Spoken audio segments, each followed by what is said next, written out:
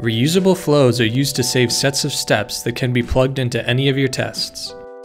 First, you'll have to create the flow. Click the Flows button and select Insert Start.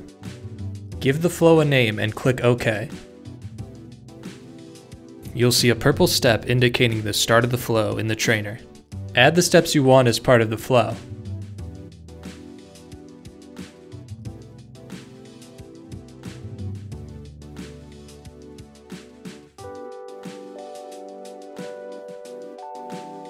When you're finished, navigate back to the Flows button, click it, and select Insert End. You can then continue training the rest of your test and it won't be included in that flow. To make navigation easier, you can click the arrow to the left of the start or end flow steps to shrink the flow to a single step in the trainer window. When you finish training the test and saved it, you'll be able to see the flow in the mabl app. Click on the Test section in the left nav. In the top nav, click on Flows. You can see all the flows you've created here.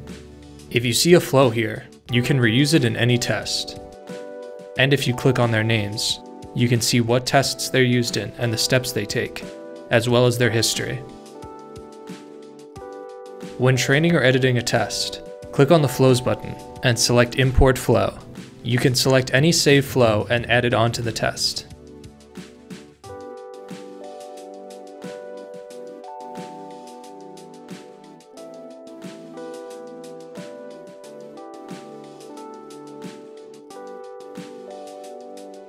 If you edit the flow during the test training, however, you'll also edit that flow in any other test that uses it.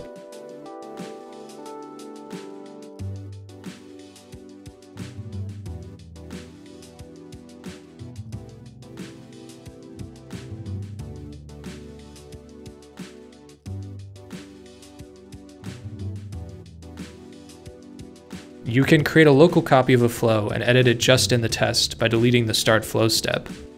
The steps will change color and become normal steps, which you can edit without changing the flow in any other tests. In the next quick start video, we'll go over how to replay and edit tests.